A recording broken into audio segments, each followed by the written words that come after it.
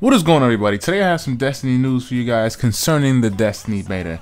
Now, when Destiny shut down the beta on the 27th of July, a lot of Guardians and fans of the franchise had questions of, will my Guardians data carry over to the final product? And that was a question I was wondering myself as well. Well, unfortunately, your Guardian has been deleted. It has been scrapped, so whatever you've done in the beta, all progress has been erased. Now, for a person like me who's played the alpha and the beta, this is going to be a cumbersome process once I get the final product coming this September 9th. On a side note, the class armor for Warlock has been shown off on the weekly update on the Bungie site, and BAM! Check that out. Now, there's been a lot of complaints that the class armor for the Warlock is like the most hidden. It doesn't stand out at all.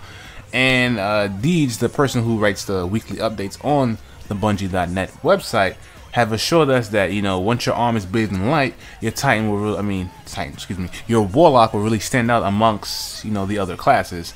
And here's a great image showing that. So I hope you guys appreciate that, especially for those who plan on being the Warlock once this game released.